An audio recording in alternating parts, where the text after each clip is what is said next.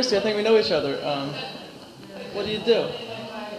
Oh, well, I sing and play the violin and hang out at Jeanette's. Sure do. What'd you think about the movie? I thought it was really a really good film. Awesome. So are you a cowgirl? You might say. Okay. Maria? Anything on that topic? What do you like to do? Well, what are you into? Did the movie interact with anything you like to do in life, you know? Yes. Did you get a powerful message from it? A couple of things. I am a comic, so I like that. But I am also an animal activist, and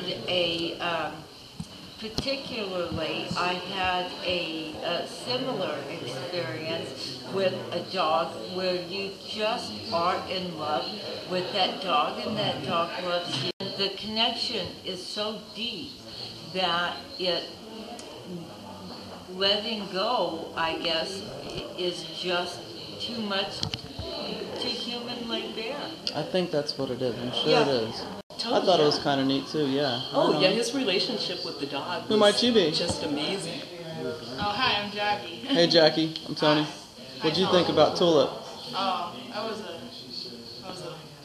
You think if you're... a naughty dog that was funny. Was he a trainable one, you think? Or he had no manners at all? Part of what made that dog so great is a reflection of nature. Just going German wild. Shepherd, right? Yeah. Oh, they're smart. Oh, I know. I want one so bad. Totally. Right I on. need an apartment, though. Okay, well, thanks a lot for this interview. I appreciate it. And we'll see you at the next Joy Film event. All right, thanks. All right.